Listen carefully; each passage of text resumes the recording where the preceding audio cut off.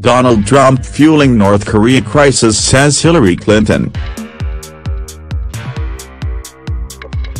Hillary Clinton said U.S. President Donald Trump is a danger to America and to the world, and doesn't have the temperament to be at the helm at one of the world's largest superpowers.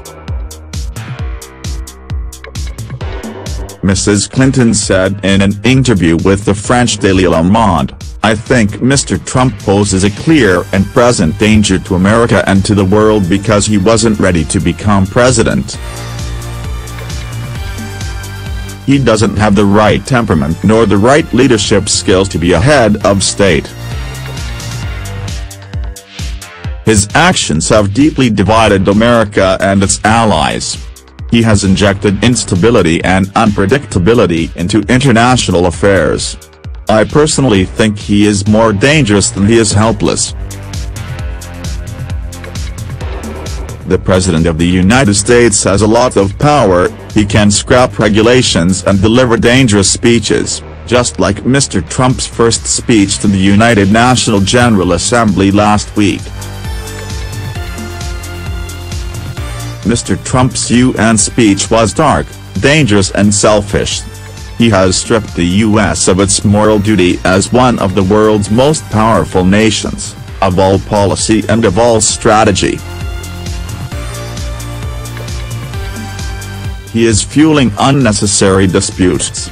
His harsh words for Iran could trigger a second nuclear crisis, on top of the ongoing North Korean crisis. Mrs. Clinton also accused the Trump administration of pulling America backwards. She said, "They've pulled the U.S. out of the landmark Paris Climate Agreement, and are now threatening to pull the U.S. out of the Iran nuclear deal, warning scrapping the 2015 agreement to curb Iran's nuclear program would be a disaster." Mrs. Clinton, who served as President Barack Obama's Secretary of State between 2009 and 2013, added Mr. Trump's infamous campaign slogan "Make America Great Again" evoked nostalgia and was directed at white voters. She said, "Make America Great Again basically means, let's go back to a time when whites didn't have to compete against black people, immigrants, and women."